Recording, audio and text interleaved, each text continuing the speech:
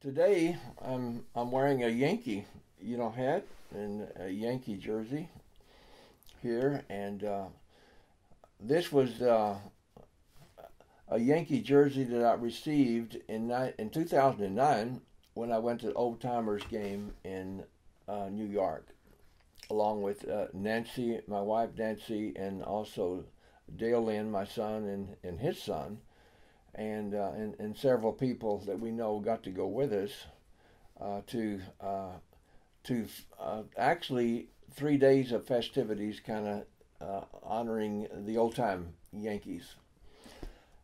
And I remember when I actually played for the Yankees, we had Old Timers Day uh, in the old stadium, in old Yankee Stadium, and we would have like Joe DiMaggio and Whitey Ford and Yogi Berra and all these old Yankees, and that would come. Even Satchel Paige, he came one time, and so it was really interesting with the Yankees. They've always had these old timers, and I think they're the only team now that has these old time games.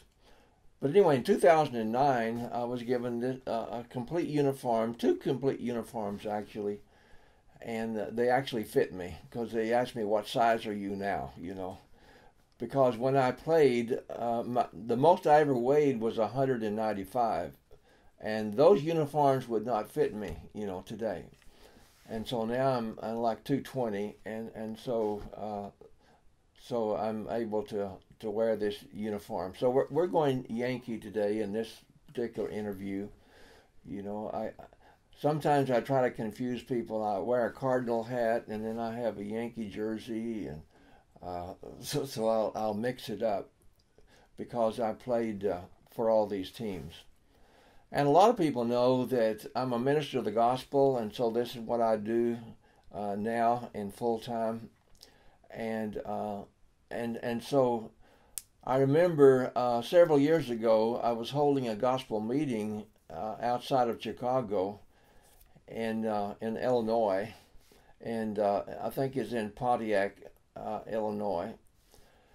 And the people we were staying with were big Cub fans, just big Cub fans. And so I was wearing a Cardinal hat that day, and so I walked into their house, and I had this Cardinal hat on, and he said, "You can't come in this house with that hat." And I said that's okay. I took it off. I went and I bought me a Cub hat. I don't think I had one with me, but anyway, I went and bought a Cub hat. And I put it on because I played for the Cubs, too, and so then I was okay with them. And so it's kind of interesting. You meet in different parts of the country. Like I've gone to Maine to hold gospel meetings and to help churches, and while in Maine, they're all Boston fans.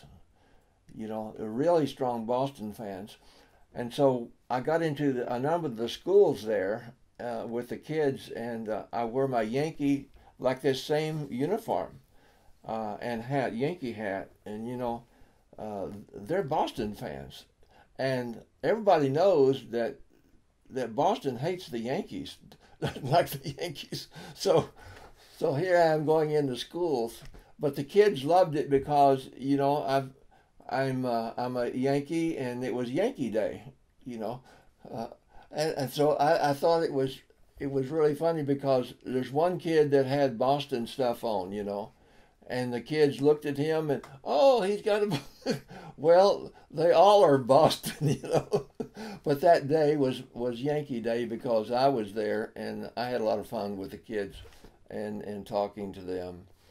And so it's interesting wherever I go, I can find either I can find Yankee fans, or I can find the Cub fans or Cardinal fans or whatever, or just a baseball fan. So sometimes, since I played with so many teams, I can kind of connect with that if they root for that particular team.